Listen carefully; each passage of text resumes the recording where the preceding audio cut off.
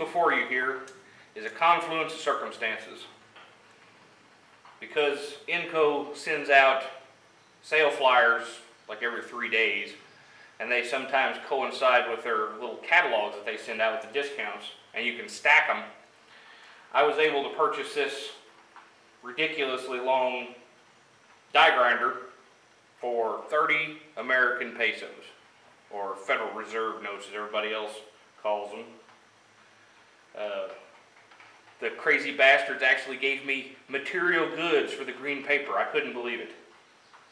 Anyway, the neat thing about this particular die grinder is it's got this dandy cylindrical section here that's machined. It's the same diameter all the way down. And that got me to thinking, what could I use this for besides, you know, going to town by hand? And then I needed to grind the OD of a drill bit. I would really like to do that in the lathe, but how do you mount this there? Using this thing. Well, the problem is we're suffering from hot dog in the hallway syndrome. So what I got to do here is make me a bushing, a split collar, to adapt my wee appendage to the rather large orifice it's got to work in. So that's what I'm going to do now. We're going to make a tool to make a tool to modify a tool to then make some parts. So hang around. Alright guys, so I got here a piece of aluminum. I'm just making a shim. It's not going to be anything super, you know, hell for stout, you know, boring bars, big loads, doesn't matter. So I just need to take up the space. This 1.5 OD, it's extruded so it's rough. It just almost fits inside of our hallway over there. So what I'm going to do is I'm just going to buff this down with some emery paper, right quick like, and then we'll cut a piece off. We need a 4.5-inch chunk to go all the way through, and then we'll drill a hole through it. I just happen to have the stem on that die grinder is 1 3/16, and I just happen to have an 1 3/16 drill bit, so we'll be pretty good shape after this. I'm just going to sand this a little bit, and then we'll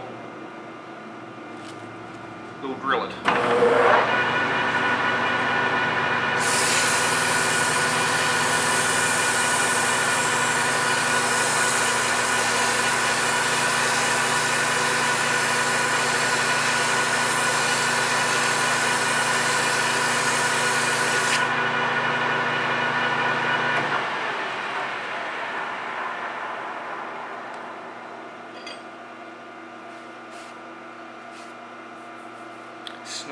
It's not bad at all. Maybe a little bit of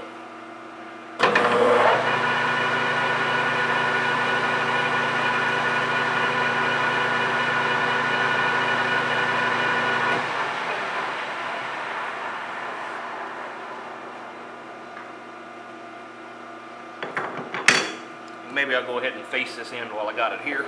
It's stuck out quite a little ways, but I don't think it'll hurt anything. Especially not for what we're doing.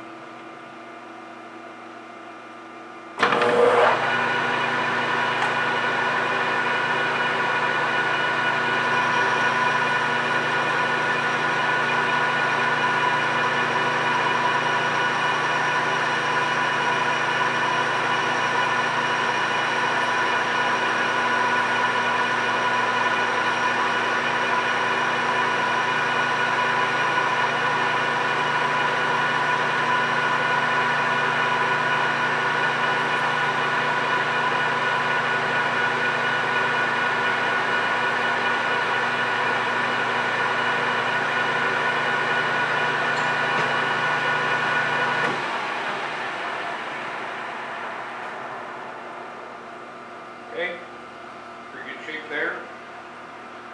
Break the corner.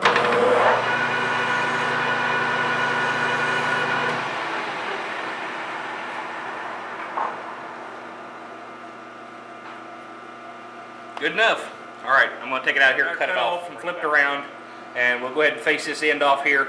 I already measured it before I put it in the chuck. I know I got to take 85 thou off of this to get it to the right length, so we'll probably take 2 bites at it.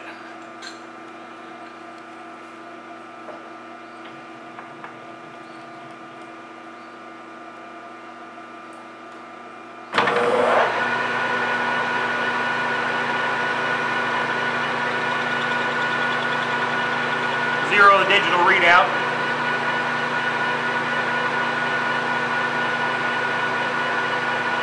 Take 60 on this one.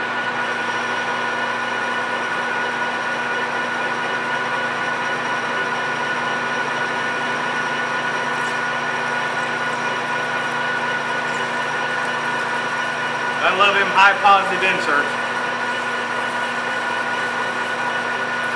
Just as I say that, it quits breaking a chip.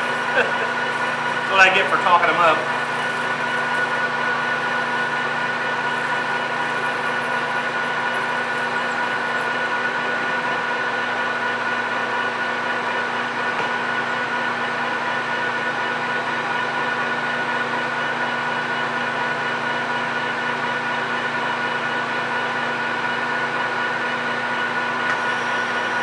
There's our finish cut.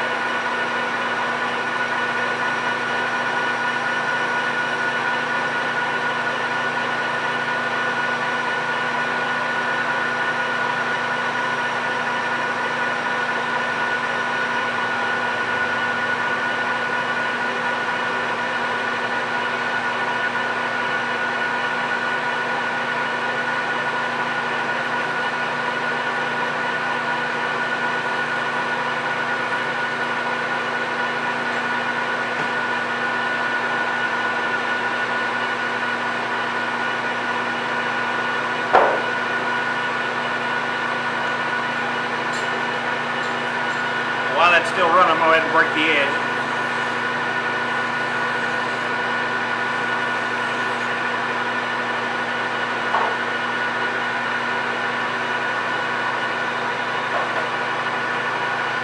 I'm just going to go ahead and roll right into the drilling because I don't need to change the speed.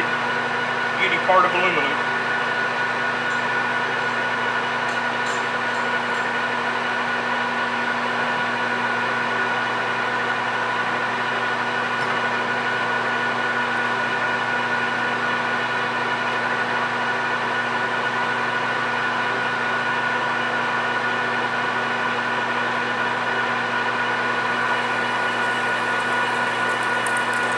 That's a 1/2-inch screw machine drill, just get her started. We're going to go all the way through this one.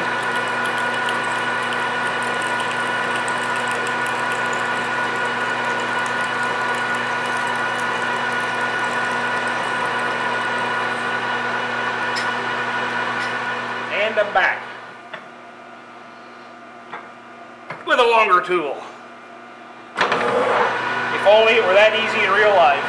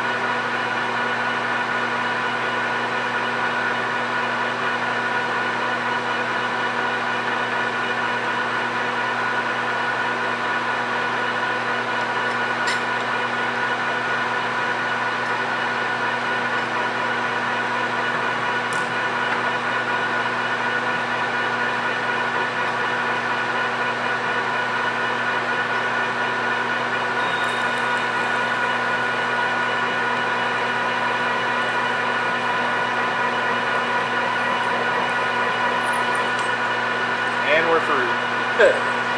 1/4 inch from the end it spun. What a pain in the ass.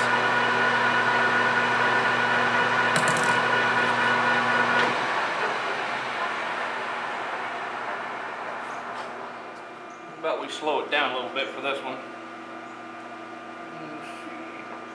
75 YH. Okay.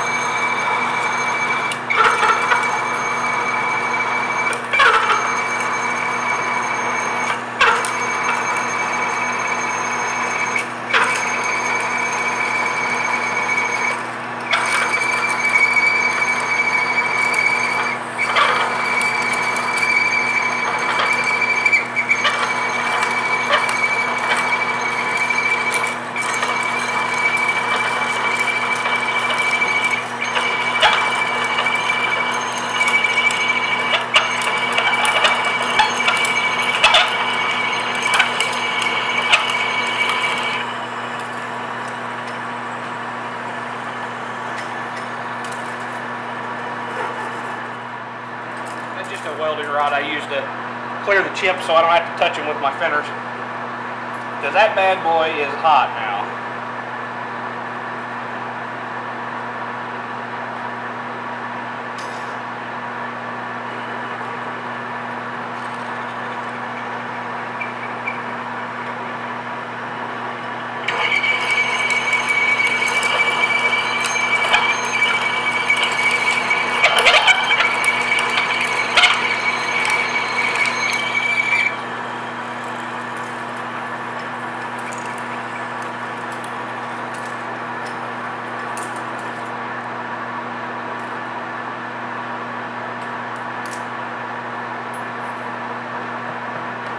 I only got 4.5 inches of stroke on my tailstock, and if you retract it past an inch, it ejects the tool, so we're going to have to bump it up in there a little ways and try again.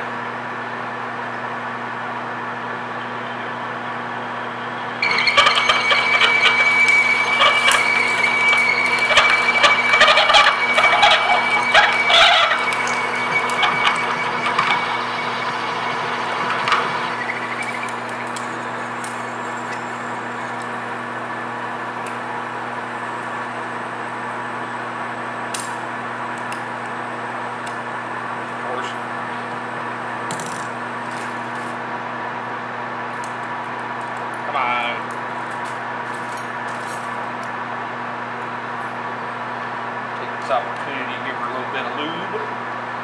Everything's easier with lube.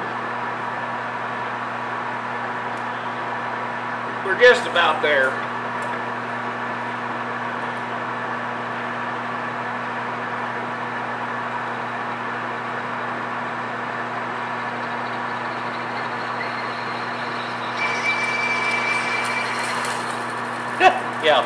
Yeah, like within an 1/8 of an inch or 1/16 of an inch to be in there. Alright, so now we got our hole through.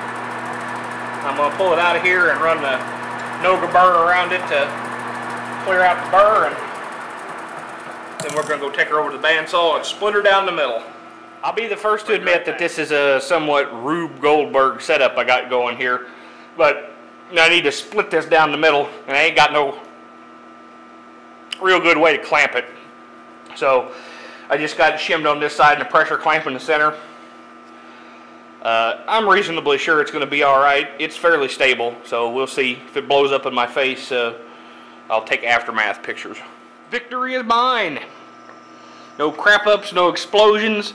Nice neat cut through just one side. We're good to go, boys. Hot dog, meat hallway. I believe we got her now, boys. It's hotter than the sumbitch this afternoon and humid, so I think I'm going to call it. My gullet's telling me it's about burger o'clock anyhow. It's got this pile of chips here in case you needed a reminder about why a twist drill is the most efficient way to move metal. Thanks for watching, guys.